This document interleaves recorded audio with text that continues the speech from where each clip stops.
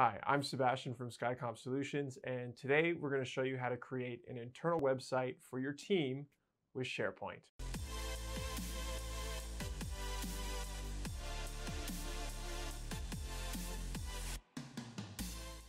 Lots of people don't know this, but SharePoint actually comes with your Office 365 subscription. It connects you with your OneDrive and it puts files from your organization into one place. On top of all these great features, you can create a website you can do custom HTML, you can add photos, add links to Microsoft Stream, to YouTube.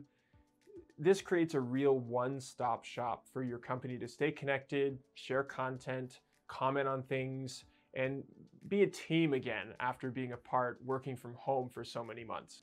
So let's hop right into SharePoint and get this tutorial started. So in front of me here, I have a laptop that I have set up on the SkyComp SharePoint network with Office 365. So the first thing you want to do when creating your own custom SharePoint site is you're in Office, the Microsoft Office homepage. You can access this via a browser. So right now I have our Office 365 homepage open, but if you don't know how to get to that, I will show you in just a moment. You will probably get a link from your IT admin that will get you directly to your private SharePoint site. But if you don't get that link and you have OneDrive set up, you can easily go to your taskbar here, hit the drop-down arrow, right-click the OneDrive cloud icon, and then there's an option to view online. And that'll jump you over to your OneDrive files online and your SharePoint.com site. And you can see everything. You can also go to the kind of menu dots in the far left corner and just hit the Office 365 option and it'll take you there. So now that we're in our menu, we figured out how to get there. You have all the different applications down the side, and one of them is going to be SharePoint. So you can select that. And then you'll see you have the option to create a site, create a news post. You can see the frequent sites that you visited, and you can also see some featured links and some recent sites that you've been to. We're, for this tutorial, going to show you an example of what SkyComp is doing for our site, and we're also going to show you how to create a more creative looking site, one that's more visual and less about storing files. So I'll preface this with, when you create a SharePoint site here, you have two options, and you're going to have to talk with your team about what kind of site makes sense for the different applications you want to use it for, or whatever your organization is doing. You really want to make sure to choose the correct option. So they have a team site here, and that's really not meant to be super visual. It's meant to share files and be productive in that way. It's not really meant to look good, or you can add commenting videos, you can add all those things. I'll show you how that looks in a few minutes. But creating this site is really just for sharing files, keeping things organized, creating a whole bunch of different folders, sharing links, and it makes everyone able to access that. And you can choose within your site settings who you want to be able to access the specific site. On the other hand, the communication site, that is a more dynamic, beautiful, whatever you want to call it, more branded site. So this can be used still internally, and you can easily link to videos and folders and everything that you can do in the team site. The only difference is you have a lot more control about the look and feel and the theme, and adding logos in, so you can really personalize it to make it your organization's kind of internal site. So it's a really good option if you're looking to do that. I'll show you now what SkyComp's kind of team site looks like. And this was one that I was playing around with. So there's some fonts that have to be updated, some logos that have to be changed, but this is just for tutorial purposes. This isn't not actually our internal site. So you can see that I added a picture, I added some text beside the picture. So this is a team site. Again, this is the one that's not supposed to look pretty, but you can still do these things. You can link to stream videos. This is our actual YouTube channel. Go subscribe if you haven't already. Had to just drop that shameless advertising in there. You can also add a calendar. I have some photos added in that scroll. Well, maybe we'll see one scroll. No, we just opened the photo of Jamie's dog there. It's not going to scroll for us, but that's okay.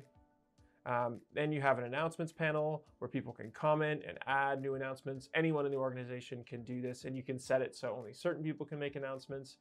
Lots of customization options there. And you'll see along the side here, you have kind of a regular website menu. This is great for adding your documents, keeping things organized, and sharing things with your team. We have a whole bunch of different categories for different things that we are able to sort easily, and everyone in the administration can access these if needed, and we can share them easily internally with Outlook. So that's kind of what our team site looks like. Now you're here because you want to be a little bit more creative. You don't want just a boring old team site. You can share files. You've done that before. You want to create, oh, let's go back to SharePoint here. You want to be able to create a website for internal use that's a little bit more nice to look at and doesn't feel like a SharePoint site. It feels like your company put some money and designed a website and it looks good. So having some skills in HTML and CSS will help you in this endeavor, but if you don't have that, it's just as easy and you can make things look just as good. So we'll go to Create Site. We won't create a team site because I showed you what that looks like. You can do almost the same things. Again, it's not supposed to look pretty. We want to make a communication site. And we're just going to call this tutorial site. So now this is another thing that the communication site allows you to choose from. They've kind of created some templates automatically for you. You can start blank. You can start fresh with nothing to go on. You can choose a showcase and you can choose a topic. So a topic site is more about details about a specific topic. As funny as that definition sounds, it's just about one specific thing, and you can add some photos, you can make things your own still. It's still very customizable, but it's about a specific topic. A showcase site has more photos. So there's tons of different places to pop photos in, and there's text descriptors in between that. It's good to go in, open it up yourself, see what it looks like. For today's tutorial, we're going to use a showcase site because I like photos and visuals, and we'll show you how to add those in. We can finish. It's going to create the site for us. So there you have it. It's got a lot of different images in there, like I said before. And it has an image gallery right at the bottom, which is nice. I know for SkyComp, for our site, we definitely want to include, we do a lot of virtual events now that the pandemic's happening, but we've also done a lot of in-person events in the past. So we want to show off those photos to our team. We want to make our site really personal and really fun. So that's an option for you if you'd like. So now that we've opened up a communication site, we can really see what's going on with inside of it. And what I'll show you how to do in this tutorial is just how to quickly edit things and make them your own from this template. You can go much deeper than what I'm going to show you today. The first step of editing your site is to go to the editing mode over here. So all you have to do is hit the little icon with the pencil beside it. You'll notice a republish button pops up in the place of the edit button. There is when you're done your work, you really want to hit the republish so that it goes out to your team. If you're still working on things, you can go over here to save it as a draft. If you save it as a draft, it won't go live. The company will only see what changes happen before you hit republish. So let's get into it. Let's change a couple of photos here. So all you have to do is select this box here. You can see I can drag it around. Go to the little pencil here at the bottom, kind of right-hand side. All you have to do is go to the background image. That's what this is technically. And you can make it auto-select an image, or you can make a custom image. So we can change this to a stock image because we are a company that likes to get together and have fun. So we're going to choose this. That looks like a crew of Skycom people having a good time in the office. Sure, that works. You can add alt text. You can choose your options to show your topic heading. You can add links there to call to action. So you can edit all these links yourself. So if we wanted this to go to skycomp.ca/learn, we could do that. And now this link here at the bottom is going to go to skycomp.ca/learn for more info. And it links us there. Great. We can test that link. That works. And then once you're done changing all these settings, all you have to do is hit Save as Draft. And then if you want it to go live to your team, you can hit Republish. Now, you're probably wondering, Sebastian, these green colors, this green is not my brand. We're Skycom Blue. What are you doing? So there's an easy way to make those changes. All you have to do is go into your settings, go into change the look, and then you have a bunch of options to change your theme. There's a lovely Skycom Blue option here, but we're going to go dark blue. That looks good. Let's use that. We're going to save that theme. We're going to go back into change the look. We're going to go to header. You can choose what kind of header you'd like. Compact. You can see the different sizes of headers. That looks like a website to me. We want the header to be our Skycom Blue. Or maybe, yeah, we want that. That works. Now you can choose an image. And in the article at skycomp.ca/learn, we have more info about the exact sizes for the logos that you're going to need to upload. So you can go right now over to skycomp.ca/learn to find the logos the logo sizes that you're going to need to upload here. You can also go and find those in Microsoft Forums, but I did the work for you, so you can go over to the article and read about that. Same goes for your site logo thumbnail and your site logo. You can find both those details in the article at skycomp.ca/learn. You can also choose where your logo is on your site. You can choose the alignment. I like it to the left. That works for me. We can hit save. And we can go again to change the look, and we can go to footer. And you can see at the bottom of your page how big your footer can be. You can add a logo at the footer. Again, we have that information at skycomp.ca/learn. You can go and find those sizes and scales. And we can choose a display name. We want Skycomp to be this. Oh, we're going to go skycomp.ca/learn because we can, because I've said it like 7 times. You can choose what that looks like. It auto chooses what the color of the font will be, so it's not going to be blue on blue or something random for you. And so we can save that.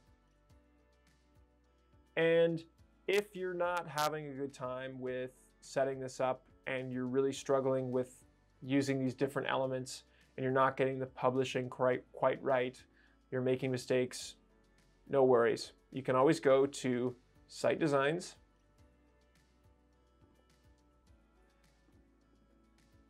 And you can go to Learn More About Site Designs.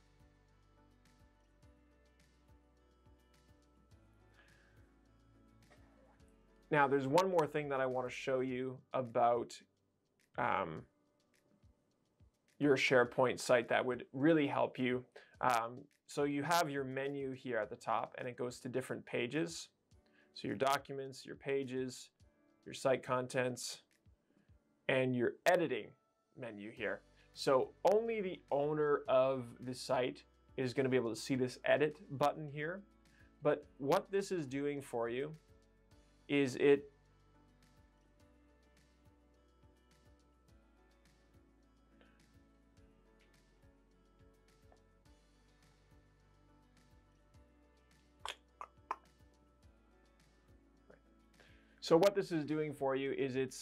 allowing you to edit which pages are seen here and what you want your menu to look and feel like. So you can, in here, So you can, I'm going to hit this button again.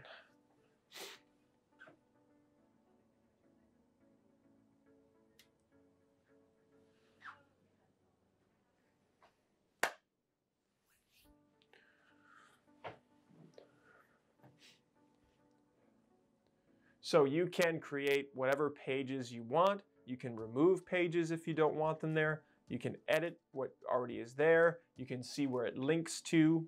So this obviously goes to our home page, so we don't want to mess with that. But we're going to create a new page. We're going to call this, what's going on here?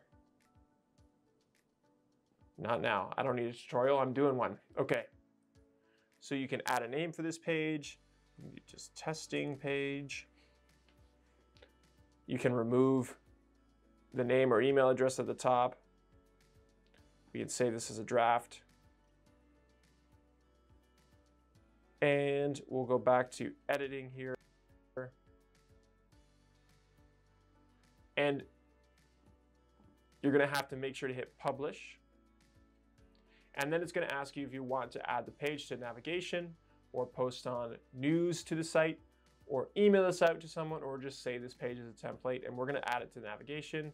You can do all these things at once, but we're going to get rid of that. And you can see your testing page pops up on your top menu there. So you can create any kind of page that you'd like. Now within this page, you see that there's a comment section here, but there's more to this you can do. There's more customization even further. So you can go to edit again. Now we're just editing the testing page. We're not editing the home page. Very similar to creating a regular web page. So now we can hit this plus button that's in the center of our screen here. We can add an image, we can add text, we can add a file viewer.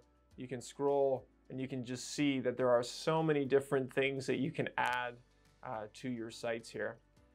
And just to show you one as an example, we're gonna add a photo here. We're gonna choose stock images. We're gonna choose computers. And what's SkyCompy here? That's super cool. We're going to insert that photo there. You can add a caption for the photo. You can resize the photo within this, this box just by grabbing the corners of it. And then by selecting here, oh, where is it? What is it saying here? Oh, the alt text. So you can hit the editing mode here on this photo.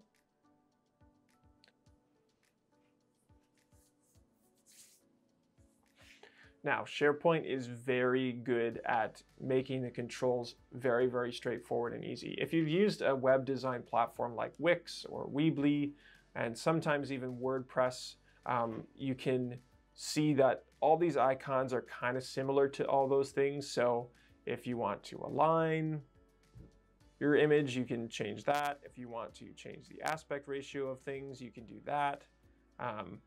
If you want to crop it, you can do that as well.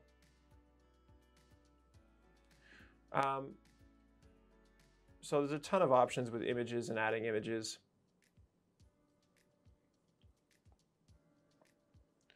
And then at the bottom, once you're done all the editing and the stuff you want to do, you can add another element. So we can add some text here. We can just say tutorial video SkyComp. And you can add whatever text you want there.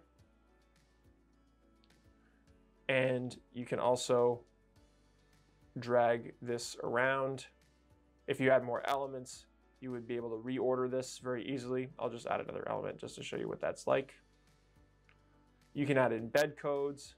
So we can go to YouTube, go to skycomp.ca. Oh, found us. Hey, there's me. Let's choose this. Let's go to Share. We're going to go to copy the embed code. We can copy that, Control C, and Control V. And you can see that that video takes its place on our screen here. So let's say we wanted the video to actually be on the top. So all you have to do is drag it up top. It's easy as that. So you can really quickly actually design your own website and your own pages to really customize things for your company. If you have more questions about SharePoint, you can leave comments below and we'll answer them as best we can. And if you'd like to see other videos about SharePoint, you can click over here. If you'd like to watch other videos about Microsoft Teams and other Office 365 programs, you can click over here. And if you like what we're doing at SkyComp, you can click up here. Thanks for watching, and we'll see you next time.